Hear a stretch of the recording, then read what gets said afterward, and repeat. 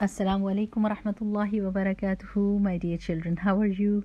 I hope that you're learning a lot from the ayat that we are studying and you're enjoying.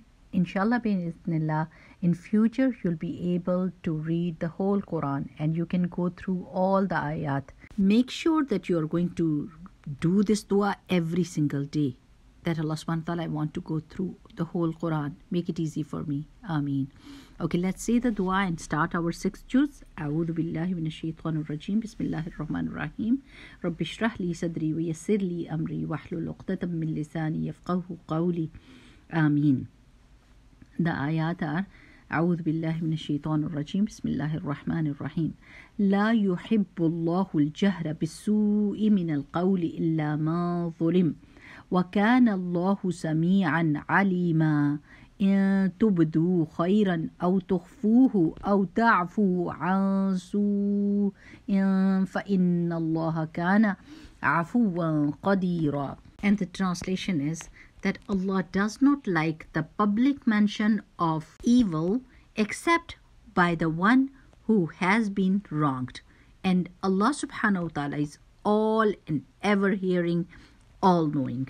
If you show good or conceal it or pardon an offense, indeed Allah subhanahu wa ta'ala is ever forgiving and competent. Now it says that Allah does not like the mention of su, evil. What is this su? That means bad deeds, like hurting other people with your tongue or action, or saying bad words, or saying or doing indecent things, or blaming others using abusive language, being disrespectful openly.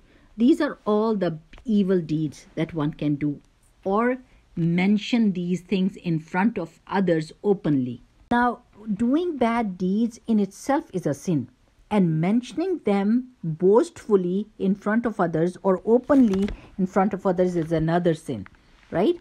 What should be our behavior if we have committed a mistake or a sin?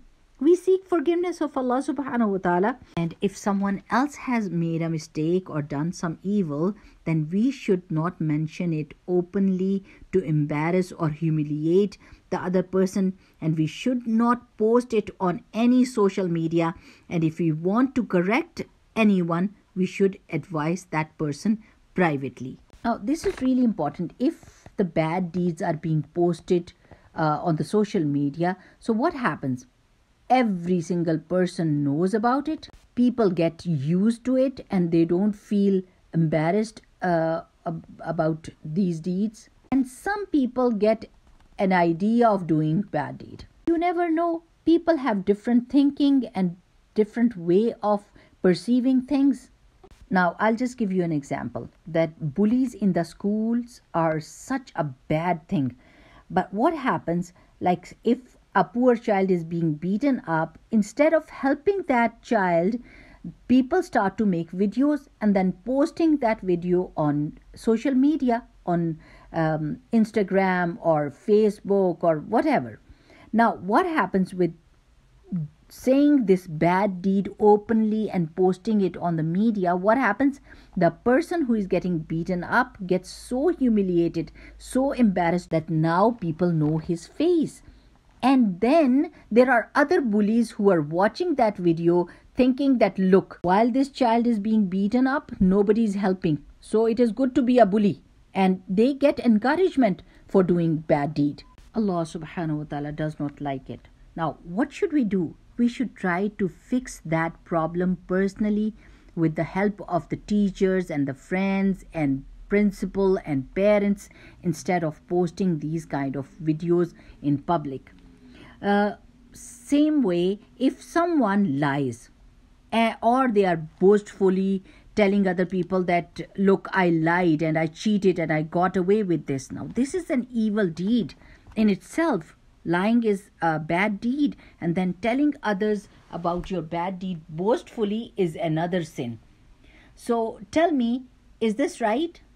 No. Instead, he should repent and think that if I did not get caught in this world, but Allah subhanahu wa ta'ala is watching, angels have written it down, and on the day of judgment I'll be questioned about this deed. Now, if this person is giving an idea to others to lie and cheat and get away with things, then he is going to be sinful himself, and all those people who are going to follow him and do the same bad deed, he is going to get a portion of their bad deeds as well. Just imagine, there are hundreds and thousands and millions of followers or people who are watching or following these kind of stories.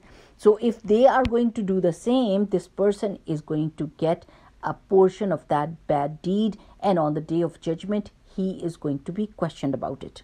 Allah subhanahu wa ta'ala told us that there is an exception, and that is that who can mention the bad thing? The person who is being wronged. Let's say somebody got bullied by some people in school. Now, that mention in public is bad, but you can go to those people who can help you and mention that this is the boy or the girl who is bullying me and I am scared. So this mention is okay where you are trying to get help. That is fine. Now I'll tell you a story that in the time of the Prophet ﷺ, a man came to the Prophet ﷺ and said, my neighbor bothers me so much. Now he was trying to get help and he went to the person who could help him, right? So he needed advice. He said, my neighbor is bothering me all the time and I am fed up with this situation.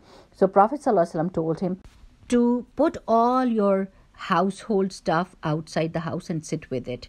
So his other neighbors passed by and they said, what is happening? Why are you outside? He would say, my neighbor, next door neighbor, he bothers me so much I can't even go inside. So they started to say, one neighbor said, oh my God, this is such a bad neighbor of yours.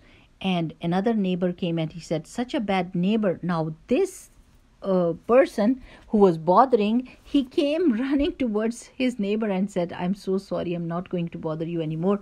Come inside the house and please excuse me, please forgive me. So while the neighbor was not listening to anyone and he was not fixing himself locally in the neighborhood, he was being fixed. He didn't have to go out and scream and shout and cry for help. His neighbor understood his mistake and fixed himself. It would have been very embarrassing for him to go to the masjid and all the people of Medina would know about him. But how was the difficulty fixed? Locally, near his house, a few people knew, and then the people knew that he fixed himself and people appreciated him. Now, the next ayah is that if you do any good and show it or hide it or forgive some kind of mistake, Allah subhanahu wa ta'ala is all forgiving and all authoritative. It's such a beautiful thing that our religion tells us that sometimes we need to do good deed openly so that other people are going to get encouraged. Sometimes we have to do it. Like, I am helping this person and the money is not enough. Would you like to put your share too? And you ask people to join in and they join in with you in the good deed. So you are going to get your good deed and the reward for encouraging others as well. That's such a beautiful idea. And sometimes you know that people are in trouble, but they don't want the other people or community to know that they are needy. And they have their self-respect, which they don't want to lose.